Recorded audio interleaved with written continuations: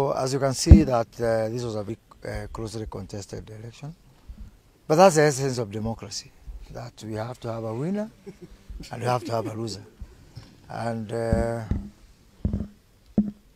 for those who are supporting Bernard Kariuki Karanja, we want to congratulate Mr. Kevin Oching, Honorable Kevin Oching. Thank you, sir. Thank you, sir. And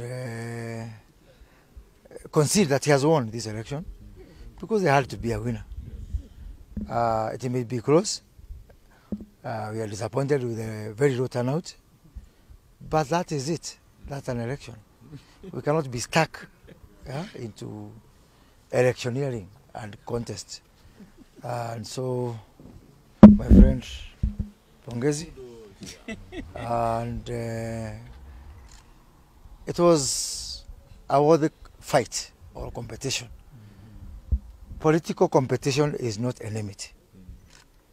And we want to have a culture in this country whereby we end up like today, whereby we have someone who has lost a contest and someone who has won a contest, and the country moves on so that the winner can take the mantle of uniting the people of Kawaha and Wendani.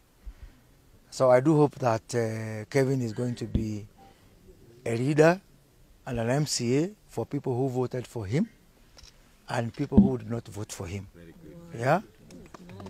And that is like a nice man. That is the essence of democracy. That after all this, we are still one as a country, we are one as a people, and we have no other country to move to. So, Kevin, I hope that you will not only work with Bernard to unite the people of Kawaha and Wendani, but also you will serve them in the same way you would have served them if all of them had voted for you. As a senior leader from this county, I am going to work with Kevin and Bernard to ensure that we unite and heal the divisions that was caused by this election. And that's what we want to see all over the country. You do not need a document. You do not need constitutional amendment or constitutional change to be Democrats and to work together and to have the maturity to move this country forward. No paper can achieve what hearts of men and women has failed to achieve. So please, I want to urge them to work together, and we are going to offer them support and guidance and leadership to continue working for the people of Kawaha and Wendani who are cosmopolitan. I personally was a friend and a supporter of the late Silas Omondi. The people of Kawaha and Wendani willingly and without coercion voted for Silas Omondi. And today Kawaha and Wendani has spoken, and they have spoken in a manner that we, as the camp for Bernard Kariuki Karanja, have accepted. So we want to urge them, work together, unite. Let's move forward to set an example for Kawaha and Wendani, for Kiambu, and for the rest of the country. Congratulate the one who was the leader of Mr. Ocheng's campaign. I know he had told me that they are going to rig this election. So I also want to congratulate you for that, for rigging successfully. Yes. Thank you. Congratulate Kevin Ocheng. This has been a well-fought campaign. Actually, in the history of this country, we have not had campaigns like we have had in Kawaha and Wendani for almost 1 year campaigns.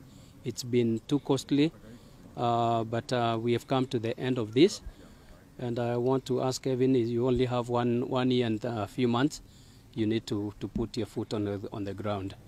And I also want to thank all my supporters who came out in large numbers to support me, who stood with me, those that prayed with me.